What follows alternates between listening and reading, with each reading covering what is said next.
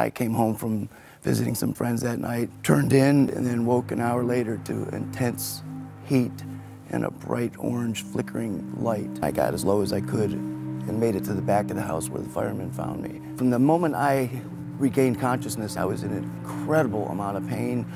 I realized I was awake and they had started surgery, and I couldn't move a muscle and communicate to them because I was under a medically induced paralysis, and praying, "Dear Jesus, please take me, take me, take me, take me." And then all of a sudden, I was pain-free, as if I was floating above my body. And there I am, just feeling this incredible presence of love. I just felt this total sense of peace, that everything was exactly as it should be.